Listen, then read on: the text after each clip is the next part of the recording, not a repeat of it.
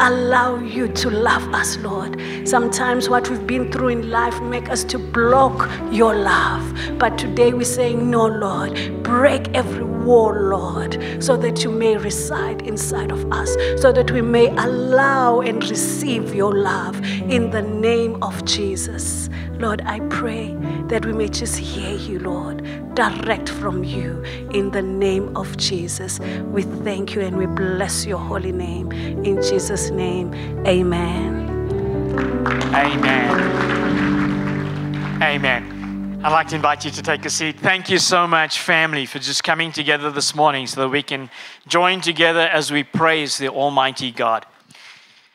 Before we have Pastor Kevin come up, there are a few announcements I'd like to share with you.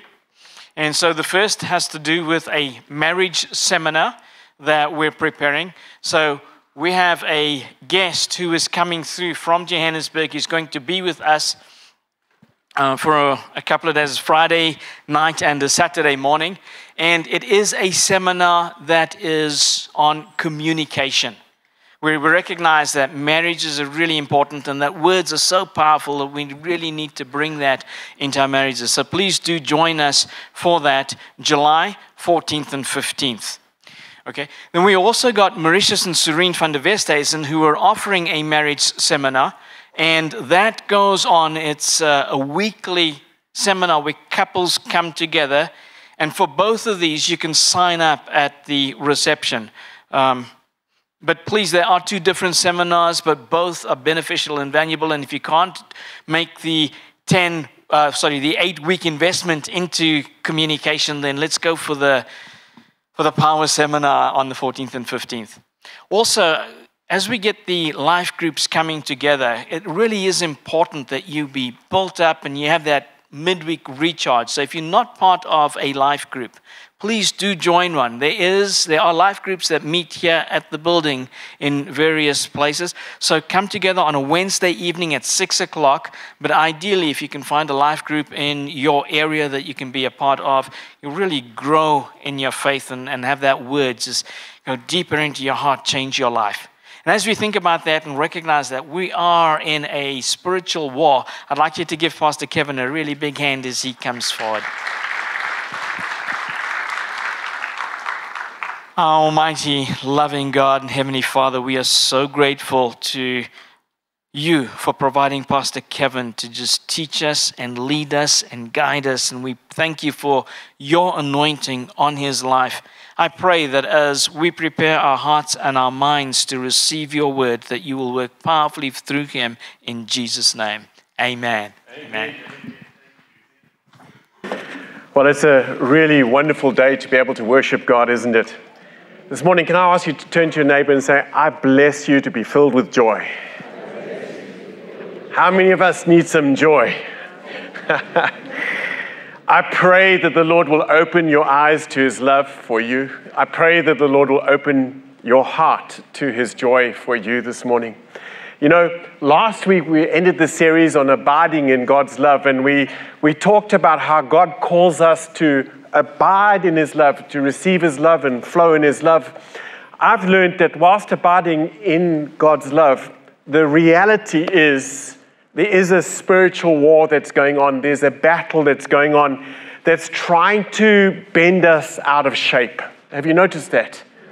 Trying to get us to drag us into unforgiveness, into offense, into bitterness, into maliciousness. It really is sometimes like we get baptized in lemon juice, walking around as if we're eating and sucking on lemons. And the Lord would have us walk in the joy of the Lord and the grace of God and the love of God. He wants you to enjoy the fullness of his joy.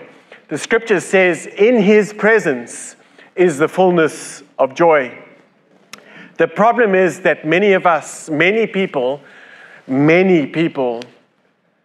do not believe that there's a spiritual war that exists that can actually affect them.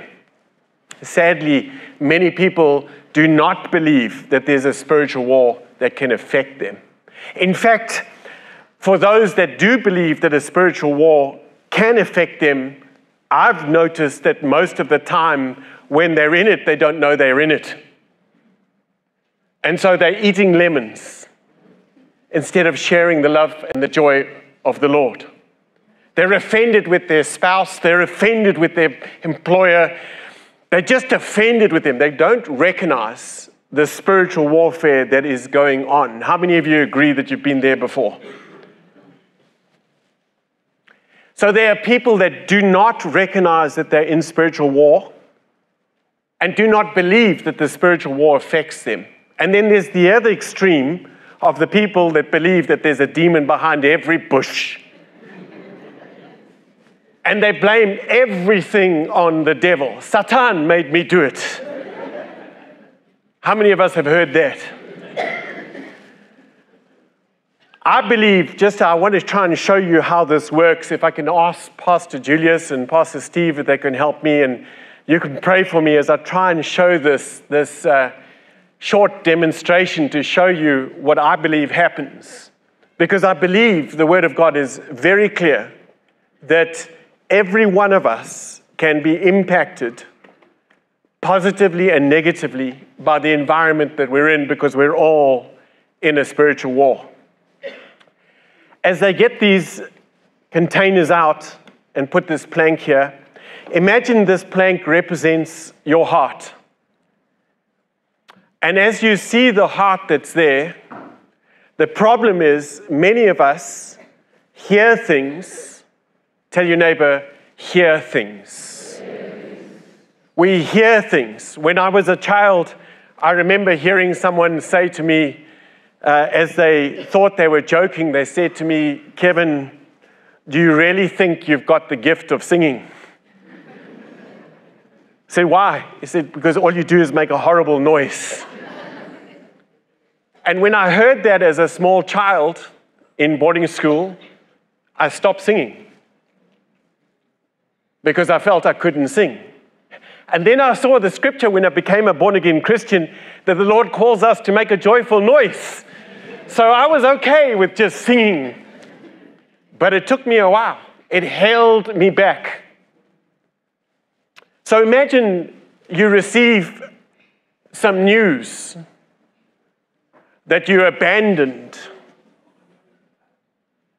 Maybe you've heard some news that you abandoned, and maybe you've heard some more news that a friend betrayed you. Your supervisor betrayed you. You receive the noise, don't you? You hear it, and you start bending under the weight of the news. You're no longer the same shape. In fact, you bent out of shape. How many of you have been bent out of shape before? And then you hear some news that the economy for the future is not going to go very well. You know that there's a cash flow that's struggling through the nation, and so the news comes. What about the news that, the doors aren't opening for education or for the future? It looks like that the future education is limited because the economy is limited. And how many of you recognize you've been out of shape? What about the news that COVID comes and the doors are closed? The markets are closed. And then you lose a loved one, the news of losing a loved one, the disappointment of having lost a loved one. And you continue to bend out of shape. What about the fact that the church let you down? They weren't there for you. They didn't pray for you. They didn't stand with you in your eyes and your mind. What about the fact that maybe the business closed down and you lost the job? And then you look into the market and you see social uprising. Tell your neighbor, social uprising. And you find yourself completely bent out of shape. Can you really operate in full strength from this place? Then you find your spouse wasn't being honest with you. You find your father, your family wasn't honest to you. You found your employer disappointed you.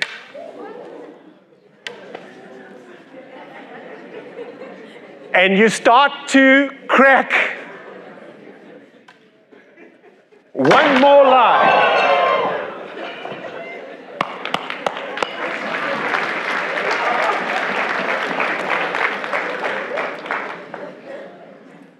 Many of us have come into church like this, bent out of shape, just believing the stories, taking the lies, and allowing the lies and the things that you hear and you see to shape you. I wanted to put you to recognize that I believe that God wants us to abide in love, but not get bent out of shape. I believe Holy Spirit wants to minister to us this morning to recognize that you have been given authority against these lies. But you have to take that position. You have to take that spiritual authority. Can you tell your neighbor, reclaim spiritual authority? I really believe God wants you to abide in love, but He needs you in abiding in love to reclaim your spiritual authority.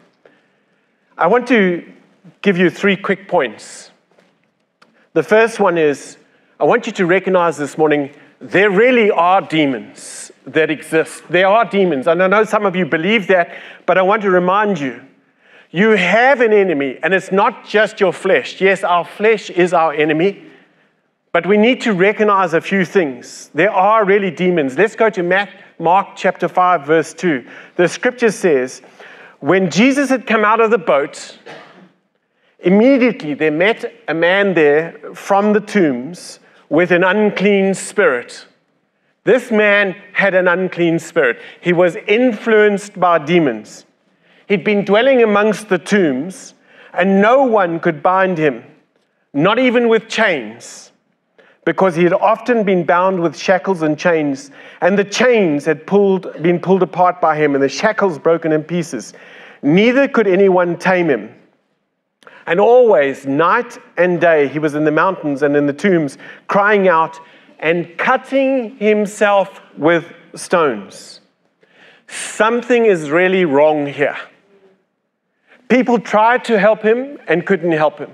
Society tried to help him and couldn't help him. Something is really wrong. And whilst that's an extreme picture, when I use the word demonized, many of us would immediately go to this picture of this person, and therefore we would think we've never been demonized. I'm not talking about demon-possessed. I'm talking about demonized. Let me just help you. The word demonized means to be pushed by or influenced by the devil. And let me remind you that every one of us in this room has at some point in time been influenced by the devil. If you agree with me, just put up your hand. Every one of us have believed a lie. Satan is the father of lies. So he creates circumstances, he creates situations, he gets us to hear things that we interpret and we believe the lie and allow it to bend us out of shape. In 2 Corinthians chapter 2, verse 10 to 11, out of the Passion Translation, the scripture says, if you freely forgive anyone for anything, then I also forgive you. And if I've forgiven anything, I did so for you before the face of Christ. Look at this. So we would not be exploited by the adversary Satan, for we know his clever schemes. Sorry, can you say to your neighbor, his clever schemes? So let's get this. One of the lies that he puts on us is that you don't have to forgive. But the scripture says that if you don't forgive, you're used by Satan in his clever schemes. When you live in unforgiveness, you're being influenced, you're being pushed by the devil. 2 Timothy 2:26 is very clear. He says there, pray that they come to their senses and escape the snare of the devil. He's talking about Christians being caught in unforgiveness, in offense, having been taken captive by Satan in order to perform his will. In other words, you can be a Christian and be influenced by the lies. God says forgive, you don't. God says bless, you don't. God says release, you don't. Scripture tells us in Proverbs 18:21 is a good one. God says speak life. Look at this in Proverbs 18:21. Death and life are in the power of the tongue, and those who love it will eat of its fruit. We know the scripture says the reckless tongue brings destruction, but the tongue of the wise brings healing. But still you find us speaking reckless words over people. He's just a mampumpan. He's just a fool. He's that one. He's just, and yet God tells you, speak life. Tell your neighbor, speak life. But you'll find many of our sense of humor is at the expense of other people, and we speak reckless words over them. Proverbs 6 verse 2 says this, you are snared by your own words, the words of your mouth. You are taken by the words of your mouth. So many of us are recklessly speaking destruction, not realizing the thing that we're speaking is we are repeating the lies of Satan into our relationships. And by the time we started speaking, we've absorbed the thoughts. And the scripture has told us, he's told us, take every thought captive, not some thoughts, every thought captive and submit it to Christ. After the thoughts, we start speaking destruction. Here's a thought for you to chew on. The scripture says, the truth shall set you free. Tell your neighbor, the truth shall set you free. If the scripture says the truth shall set you free, what does believing a lie do?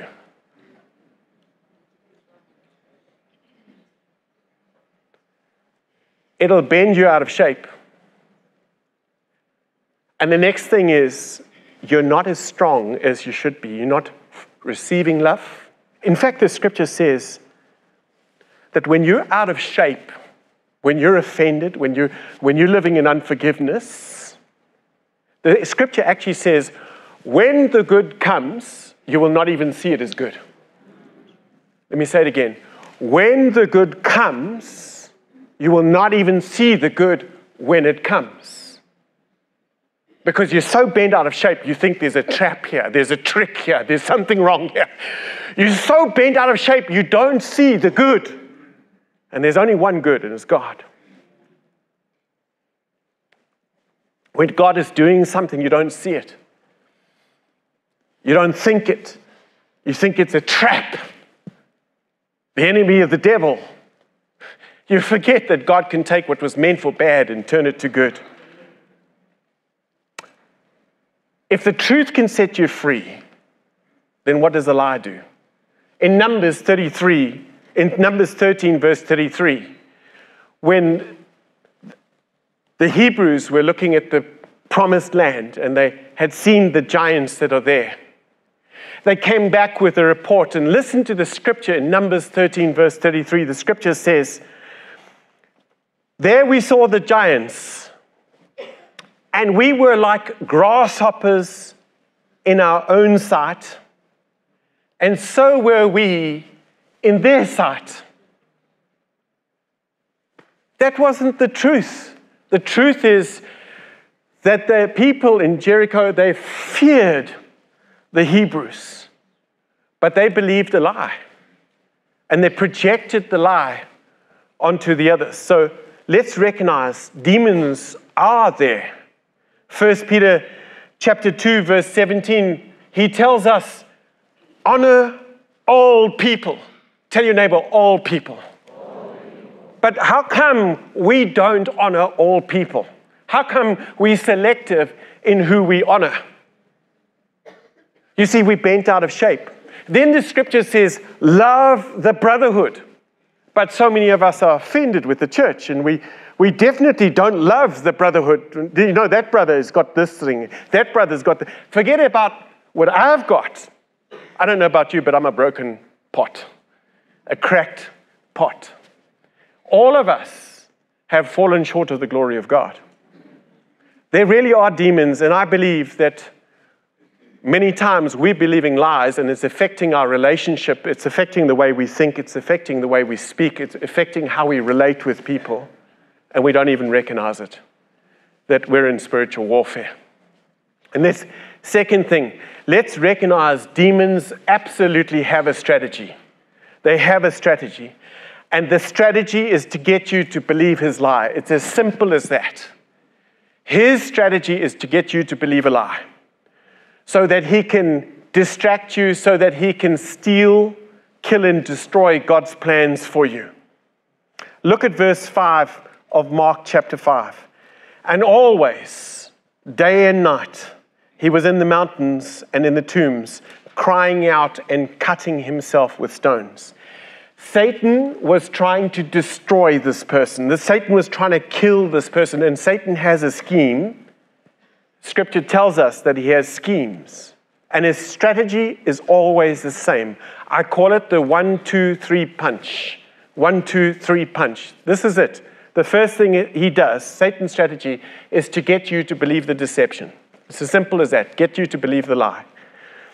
And when you believe the lie, you're in the first step towards following Satan, in following his lie. His deception is to get us to miss God's truth and follow his lie. The second thing is, he's getting us to a place of deception because he wants to cause division. Division. Division means die to visions, two visions. So you don't have Father's vision, you have your own vision. Division. And as you join in to a family, it's all about your vision instead of God's vision for the family. Division. He's doing the deception and the division because he wants to come and destroy. His ultimate purpose is to destroy families, to destroy communities, to destroy your testimony, to destroy your finances, to destroy your lives. Satan's strategy is to distract, using deception with his lie, to get you discouraged, to get you divided, to get you to doubt God's word, so that he can destroy God's best for you. Let's just remember, there really are demons, and demons have a strategy. James chapter 4, verse 7, James says, therefore submit to God, resist the devil, and he will flee from you. In other words, he calls you to respond, to take spiritual authority. Can I ask you to tell your neighbor, take spiritual authority? If you don't, you'll find yourself bending out of shape.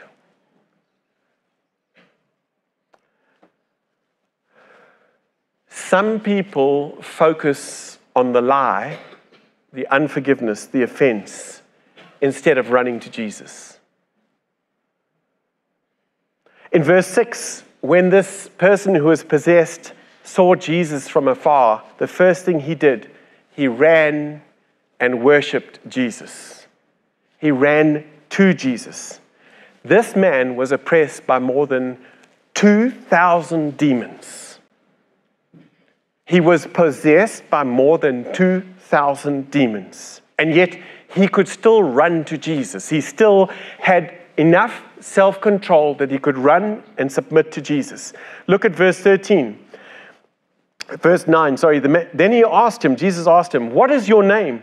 And he answered, saying, my name is Legion, for we are many. Many.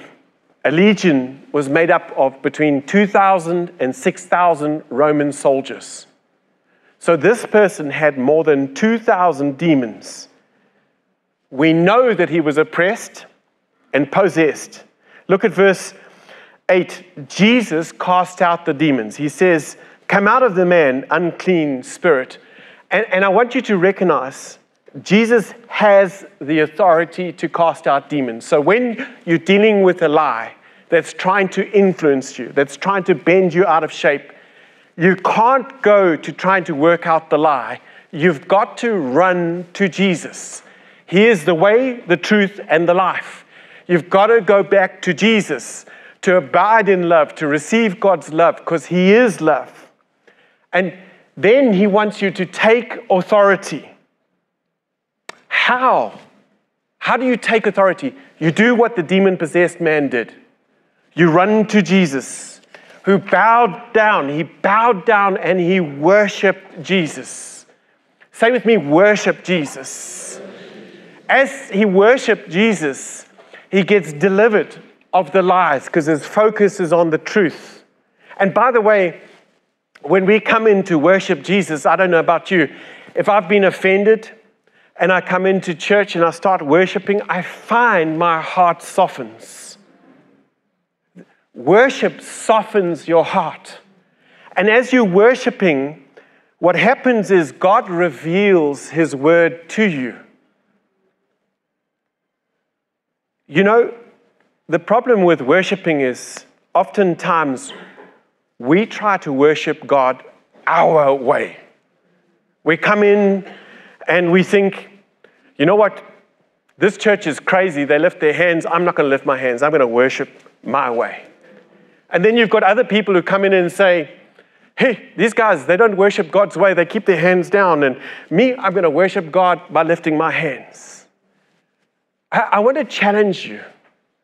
God calls us to worship him his way. And his way is different for every single person in the room because none of us are in the same place. I was thinking about loving Helen. I really enjoy diving. I get my tank filled up diving, especially dangerous dives. If I take a deep dive or a shark dive, that fills my tank. I come out excited and I'm ready for another week's work. But it doesn't fill Helen's tank. She doesn't want to go diving. What fills Helen's tank is if I can find a place, create a space where she can look at the beauty of creation, especially the sea. If she can see the sea, if she can hear the waves, and it's a warm day where she can read a book and just have a quiet space at seeing creation and nature, wow, her tank fills up. Now, to love Helen is not to get Helen to go and make her dive with me, because that's going to make her shake, and when she comes out of the water, she's not ready for the week. To love Helen is to create the space that I do what Helen wants to do, not what I want to do. The problem with worship is we come in doing church the way we want to do it, where we are putting self on the throne. And I just want to remind you some things. This man, when he ran to Jesus, he immediately fell on his knees before God. That's called barak. It's a Hebrew form of worship where God calls us to kneel before him. Do you know that God will want you sometimes to kneel in worship? Tell your neighbor, barak. His way of worship there is to call you to kneel. Now, some of us, when we're here and we hear God saying, I want you to kneel, you think, not me, I'm not going to kneel. You know what? That's pride. And I've sometimes, almost every service, I've had to kneel before God, not because of theology, but because of the Word of God. And some people might say, when do I have to stop kneeling? When God tells you. Worship is choosing to worship him his way. Tell your neighbor, barak. I am concerned for us as a church. It seems like you are perfect and you don't need to worship God's way. All of you seem perfect because you don't often express worship the way God has called you to express worship. Oh, it's gone quiet in the house. Let's admit we need to worship God God's way. The second form of worship, there's 7 main Hebrew forms, is called Todah. It's a sacrifice of worship by extension of hands in adoration for God, where God says, lift your hands and praise me. I imagine this person, when he was delivered of all 2,000 demons, I imagine he was like this, Todah, expression of worship and praising God. Then there's a form of worship called Yada. It's the extended hand before God. Then there's a worship form called Tehillah. Tell your neighbor, Tehillah. Not tequila. No, I rebuke that. Tehillah. And the Tehillah is a form of worship where there's spontaneous praise, where the song is going and the worship is going, and maybe you've got the worship team singing here and you just feel like you need to sing to God a love song. Maybe it's in tongues quietly. Maybe it's the word of God. I don't know, but it's a time of praising God. And maybe you're in the congregation and you hear someone going off at Tehillah and you think, hey, that's a distraction, quieten down. But you don't know what they're going through. Amen. We need more freedom in this house to be able to worship God. Amen. Because I don't know about you, but we need to have those lies removed, that influence gone. I'd like you to trust our pastors that when there is a distraction, the pastors will walk up gently behind that person and they'll assess. They'll stand there and they'll just pray and they'll pray. Is this person distracting people or is this person receiving from the Lord? Is this fruit of the flesh or is this fruit of the Spirit? If it's fruit of the Spirit, we'll let the pastors carry on and I'll share from the pulpit what's going on. Please trust us. But I don't know about you, but we need deliverance. There's so many lies we've believed. Some of you believe the lie that you're incompetent. Some of you believe the lie that you should have low self-esteem. Some of you believe the lie that you'll never make it. God says He'll make a way where there seems to be no way. God says you're an ambassador in Christ Jesus. So let's fight the lies by turning to Jesus. Another form of worship is Hallel. It's from the word hallelujah, and it means to sing praises out aloud, spontaneously, to celebrate, to dance, to cheer before God. And then there's Zamar worship. It's a worship with stringed instruments, and that's what you see going on here. Shabbat is the time of addressing in a loud tone, a loud adoration, a shout. Sometimes in worship, you'll hear somebody shout to the Lord, and you're going, what's going on here? Well, maybe deliverance. Maybe God is removing the person from believing a lie. That's why it's so important to worship God's way. It's when you obey God that there's deliverance. Tell your neighbor, activate your faith. It's really important to recognize that Moses, to get a breakthrough, had to stand on the top of the mountain and God said, lift his hands. He had to lift his hands for deliverance for Israel. And then Joshua, God said, walk around Jericho 7 times after he's been circumcised. That's quite a feat. 7 times for 7 days he had to walk around.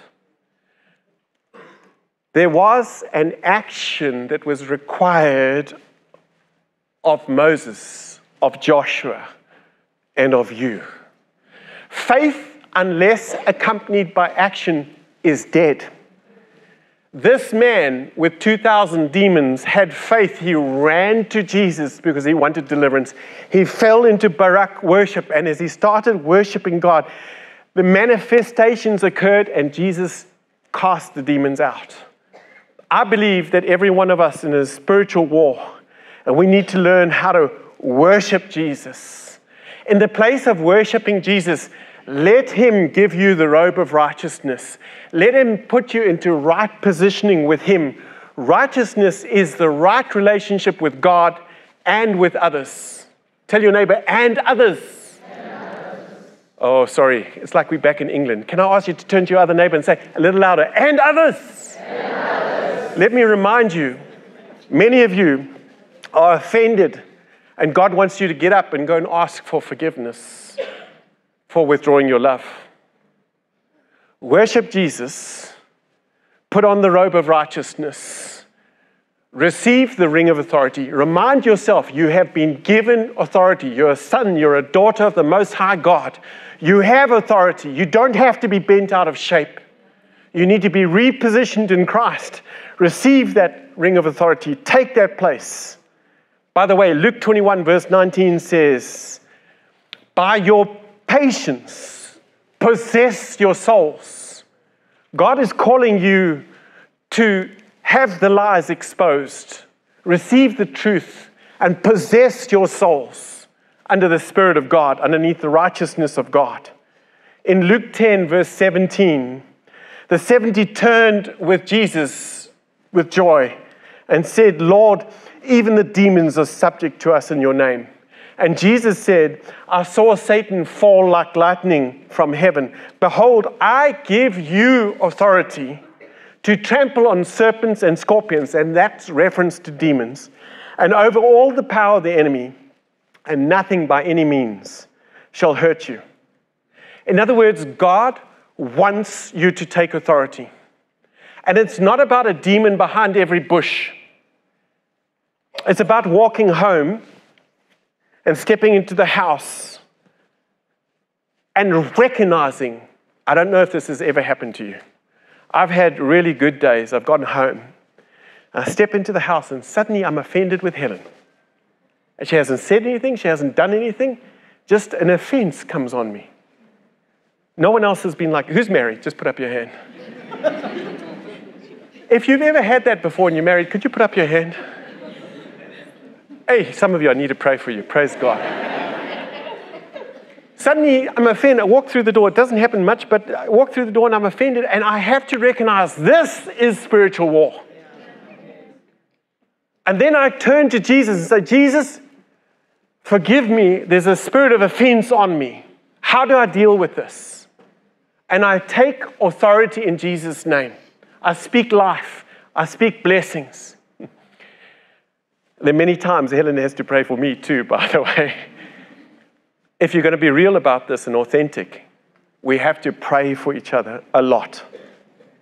A good picture of this for me is found in Joshua 10, verse 24. It's a time where Joshua has captured 10 kings. Imagine kings of lust, kings of deceit, kings of the flesh. All these kings are there. He's captured them.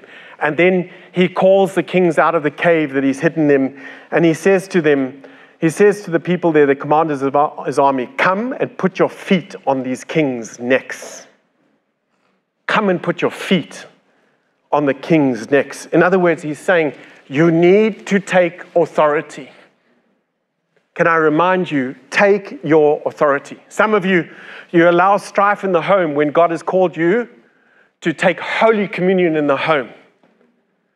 Some of you, you've got strife in the home and God is saying, walk around the house and pray for your family in your house. Some of you, you get woken up at 10 o'clock at night, come and pray. 2 o'clock in the morning, come and pray for your family. Take authority and pray the words of Jesus over your family. It's not about fighting demonic spirits. It's about coming to Jesus and speaking Jesus' words, taking the authority. So worship Jesus. Receive the gift of righteousness. Receive the authority, the ring of authority, and then share what Jesus has done for you. Look at verse 15, chapter 5 of Mark. Then they came to Jesus and saw the one who had been demon-possessed and had the legion, now sitting and clothed in right mind. And they were afraid. In verse 18, and when he got into the boat, he who had been demon-possessed begged Jesus that he might be able to come with him. However, Jesus didn't permit him, but said to him, go home to your friends and tell them what great things, share what Jesus has done, especially with your children.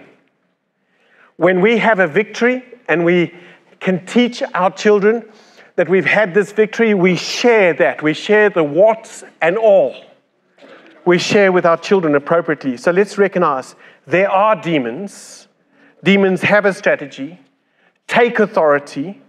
Take authority by worshiping Jesus, by receiving the robe of righteousness. Take authority by worshiping the Lord, receiving the righteousness, receiving the ring of authority. Take authority by sharing what Jesus has done. And just as I end, I want to show this again to you. If you wouldn't mind, Steve and Pastor Julius coming up. Thank you, Pastor Steve. I hope that was a great demonstration for you. Just have a look at this. I believe that the Word of God has said clearly, it's impossible in Luke 17:1, but that offenses will come your way. In other words, lies are going to come. The father of lies is going to use people to speak lies over you. But you need to reposition yourself. Tell your neighbor, reposition yourself. Look at these planks, simply repositioned, braced in the Word of God, filled with the Holy Spirit, so you can discern the gift of discernment, the discernment of spirits, that which is demonic, a lie, that which is of God. Now, look at what happens when the lie comes. We see that the lie comes. It's impossible, but the lies will come. Offenses will come. The lack of a future in your mind. Kevin, you haven't got a future. Kevin, you're incompetent. Kevin, there's cash flow problems. Kevin, there's a struggle in the marketplace. Let's just leave it there. It won't break. Tell your neighbor, it won't break. It won't break because it has been repositioned. And I'm asking you as saints, as sons and daughters of the Most High, to recognize this morning, first, there are demons. You're in a war whether you like it or not. And it's coming to break your families, your finances. It's coming to break your relationships and your communities. But you need to reposition yourself. Reposition yourself in worship through the love of God. Abide in the love of God. Take authority. Can I ask you to stand this morning? Thank you, guys.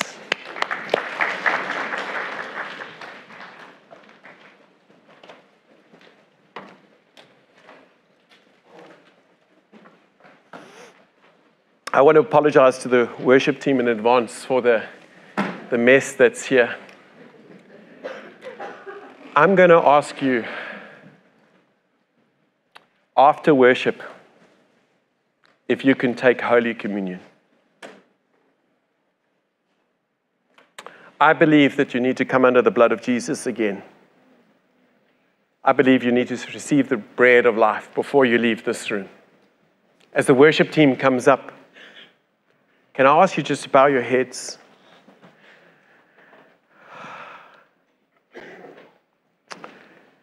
And let's confess that every one of us has been proud, filled with pride and shame. We've allowed lies to define us. Today we need to come back to the truth. He is love, and receive from Him. Father, we come to you this morning, and we ask you for forgiveness for the lies we've believed, for the lies that have bent us out of shape, got us offended, got us in unforgiveness, got us to separate from your truth. We recognize there's times that we have to draw boundaries, and you tell us to draw boundaries. But today we come to you and we confess we need our heart softening. In Jesus' name. As we sing to the Lord, He's calling us out of the waters, out of the storm. He's calling us into His presence. And as we come into His presence, maybe this morning you have to barak. Maybe you need to kneel before the Lord. Maybe you need to do Tehillah. Maybe you need to do Yada. Maybe you need to do Todah or Halal. And as you worship Him this morning, can I ask you to come into the presence of Jesus and let Him expose the lies and bring the truth. and then we'll take Holy Communion together. In Jesus' name. Amen. Let's worship him, please.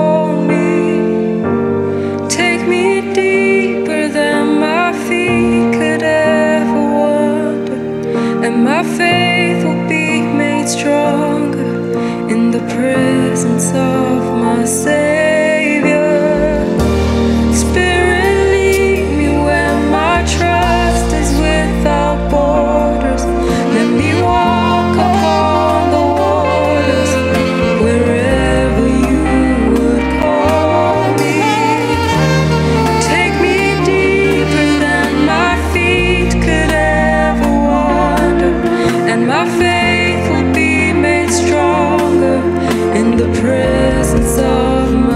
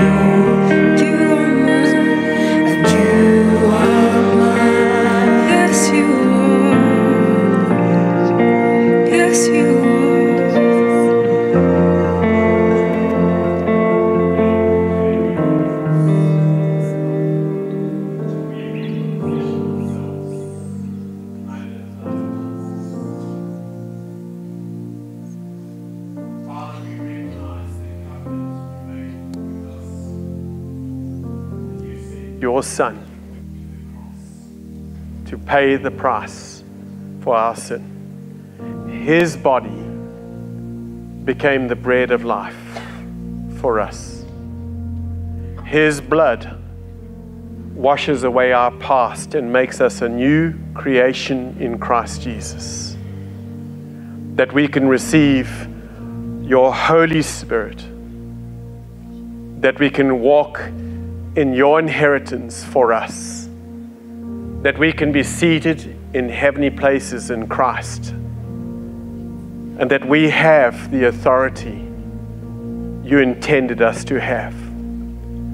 Lord, I thank you that Jesus took legal authority and crushed the headship of Satan. Thank you that he gave us the keys of authority, that at the name of Jesus, every knee will bow. And we choose to bow before you here and now in Jesus' name. Amen. Just as you're standing there this morning, can I encourage you to consider taking Holy Communion? The elements are to my right and to your left, my left. Please can I ask you to think about taking Holy Communion, to reposition yourselves under the blood of Jesus, to walk out this morning knowing His grace is sufficient. His blood brings new life. He's a God of covenant. But as you step out, recognize you are in a spiritual war. Demons are real. They're not behind every bush. Can I remind you just for a moment? When Satan goes before God, did you know that only one angel walks Satan to the pit of hell? Not a troop of angels. Not even God himself has to walk Satan. Satan is not powerful. Satan is only as powerful as the lie you believe. They are demons. They have a strategy. Take your authority. So, Father, we come before you and we reposition ourselves in Holy Communion through the covenant of Jesus Christ. In Jesus' name, amen. Now, no, not everyone has Holy Communion elements with you. So, as we go into time now, just standing before the Lord, those who have got Holy Communion elements, please feel free to take it with your family or by yourself. But I encourage you to take it as we worship God. And in the meantime, can I ask you as saints to turn to your neighbor and say to them, may the grace of our Lord Jesus Christ and the love of the Father and the communion of the Holy Spirit be with you forevermore. God bless you.